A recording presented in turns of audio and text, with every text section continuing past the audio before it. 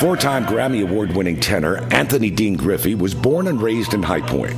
Following high school, he went on to graduate from Wingate University, the Eastman School of Music, and the Juilliard School in New York. He made his operatic debut in 2004 at Carnegie Hall, accompanied by renowned collaborator Warren Jones of Fayetteville and Andre Previn on the piano.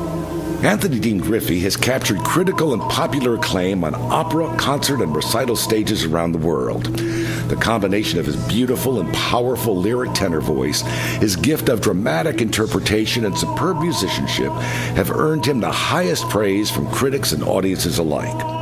He sings a wide repertoire, and much of his career has been spent within operas outside the standards, often singing in 20th century operas. In 2008, he sang the title role in the Metropolitan Opera production of Benjamin Britten's Peter Grimes. That same year, he sang Jimmy Mahoney in Kurt Weill's Rise and Fall of the City of Mahogany.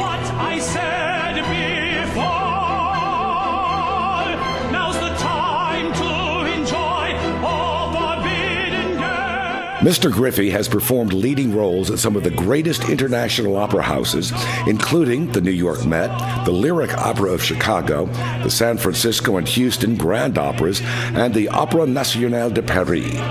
He is a regular guest of the world's most renowned Philharmonic orchestras, some of which include New York, Boston, Philadelphia, Montreal, Toronto, and abroad in London, Paris, Munich, Tokyo, Amsterdam, and Melbourne.